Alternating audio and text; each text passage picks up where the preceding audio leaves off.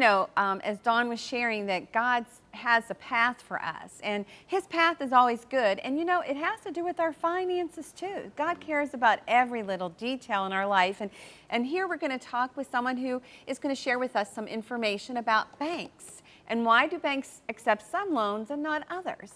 David Boyle is the CFO of Orrstown Bank, and he says that getting your loan denied might not be a bad thing. David, welcome back to Real Life. Thank you for having me. Good to be here. I'm sure it doesn't feel like a good thing when it happens. I know. No, I'm sure. You have to address that off right away. Why is that not a bad thing?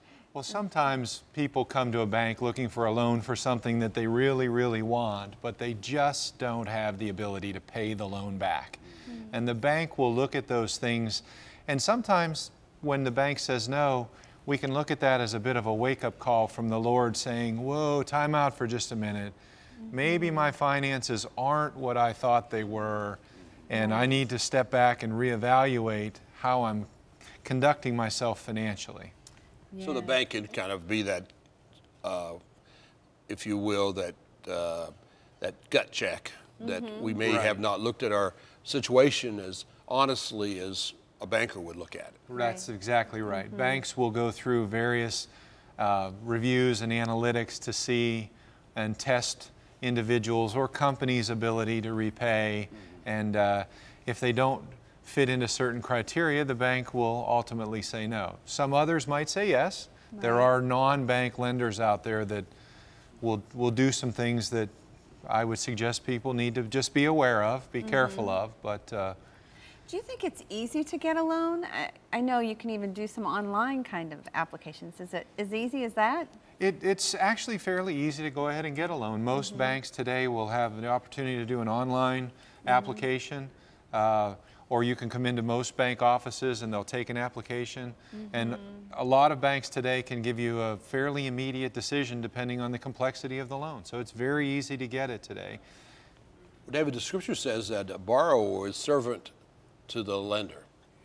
So in that perspective, we probably don't want to be servant to the lender. But what are the conditions that you need to get a loan? There are times that you probably need to get a loan when it's the right thing to do, and then there may be some times when it's not the right thing to do. When's the right time to get a loan? Well, I have a saying, I typically wouldn't borrow for taxes or toys.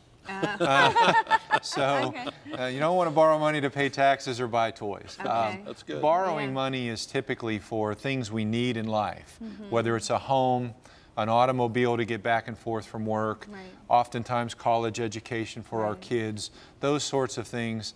And the shorter you can keep the length of the debt, the better, because you won't be enslaved or in bondage to the lender you know, any longer than you absolutely need to.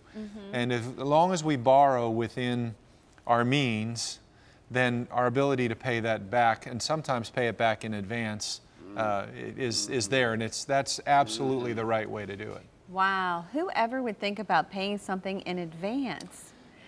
That's not something people talk about doing, right? Well, you know, I think it's great to get out of debt. Our goal, and I hope you set this for yourself as a goal, is let's get out of debt. Let's get away from being a servant to the lender. Nothing against bankers. We've got a banker here who loves the Lord.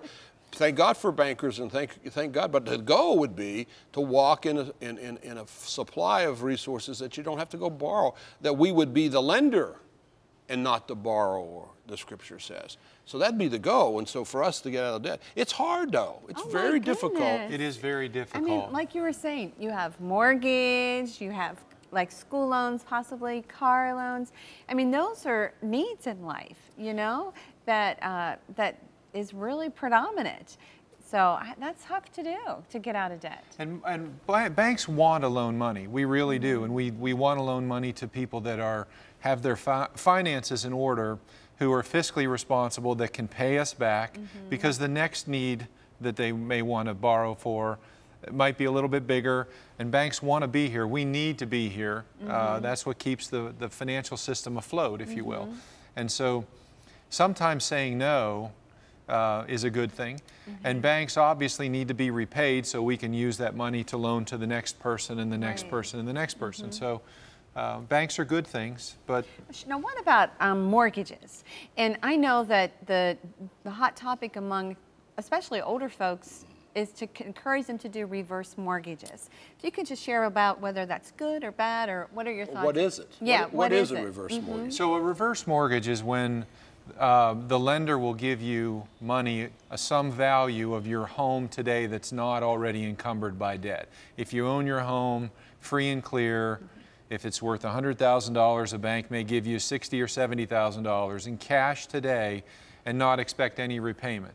The repayment comes from, they don't give you the full value, but at the time where you're no longer able to live in the home, the actual home is owned by the lender, and that's how the debt gets repaid. That's not a product for everyone, Right. but in certain situations it can make sense for folks that are very, very much money constrained, asset rich, if you will, and cash poor. Right. It could be a way to do it, and so with no monthly payment, no monthly obligation on that, it can work well. It creates issues for estate planning and some other things that folks need to be aware of. But So let me walk through that with you again. So say your house is worth $100,000 and you don't have a mortgage. You're paid, the house is paid off. Right. Then the bank will loan you up, and well, it's probably not a bank, it's the lending institution will loan that person up to some percentage of that. Correct. Say it's $60,000. Right. And that's 60% of the equity. So 40% remains in the house, and then you get paid a monthly amount of money until you pass away? Is that how that works? What that difference between the $100,000 and the $60,000 goes to is basically to pay. It's the lender's way of recouping some interest that you don't have to pay. You as the borrower get the $60,000. And again, when you're no longer able to live there, the value of the home goes back to the lender. If the home goes up in value, that still all goes back to the lender. I see. I see what Now, it is. so you get that money in lump sum, or do you? Yes. So a lump sum amount of Traditionally, money. there are various types of programs, but the most common is a lump sum. Yeah. Is that a good thing for people to look at? Again, it goes back to the individual situation and the individual need. For some folks, it's absolutely a very good product. For others, it could be a trap into something that you don't. If you want to leave your home to your kids someday, that option becomes more difficult under a reverse mortgage. But you wouldn't lose your house to the mortgage company because you don't have a payment. Correct. Correct. It's And not a the foreclosure or anything. it's the amount of money the bank or the lender will advance you is based on actuarial mortality rates, based on the age at which you enter the reverse mortgage obligation. So the house kind of becomes like an insurance policy. Essentially, very similar to some insurance products, right? Wow. Well, you know, I know that our time is limited, but I'm interested in hearing about getting a loan to buy a car. I remember from the Larry Burkett days that they would say never take a car loan out. Try to pay for your car up front. And that's hard to do, especially for young people getting started out. And, if you have any tips about car loans at all. Or So as I've said to my kids, borrowing money for cars is challenging because oftentimes you borrow based on what you think you can afford in a payment. And if you can start with a car that's paid for, whether it's a couple $1,000s you were able to save, and you drive that car until you can then buy a $6,000 car with cash and then a $10,000 car with cash, you can upgrade your vehicle. We all love to drive our cars in America, right? That's one of the things that we all enjoy. And so you can gradually work yourself up to buying that fancier car without incurring all the debt. Okay. So That's a it's smart baby strategy. steps. Baby steps. Baby steps, yes. That's what Terry and I have been doing for a good while in our marriage. Yeah. Is doing exactly that, riding them till they fall apart. Right. Take care of them. Well, relatively Care for them. speaking. Yep. So, kind of Okay. tender, loving care, but then once they're no longer viable, then go find a cash purchase car. But as you're not having a car payment, if you use a household budgeting tool, you can take what you would be paying in a car payment and put it into savings so that when you need to replace that car, you have that got the cash money. already It's not a big there. gulp. Thank you for coming and sharing with us. Thank You're very you so welcome. It's always good to have a banker in the house. Enjoy it. I enjoy being here. Thank you you very so much. We're not filling out an application, though. Okay. We're so glad that you're able to watch us, too. Stay tuned. We're going to talk about Islam and the Quran. You don't want to go anywhere. We'll be right back.